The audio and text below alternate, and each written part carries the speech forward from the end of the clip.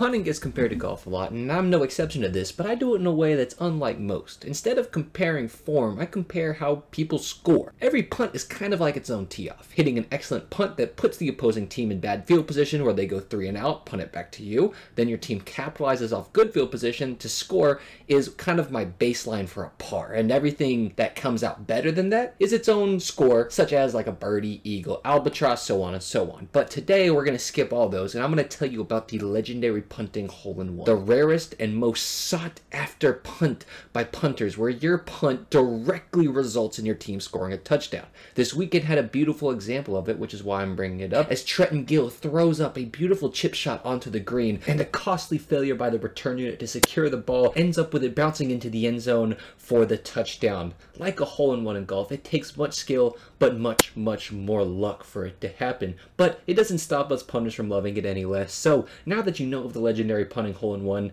I hope you spread this improved quality of life to your friends and family. As always, have an amazing day, and peace. Hole-in-one!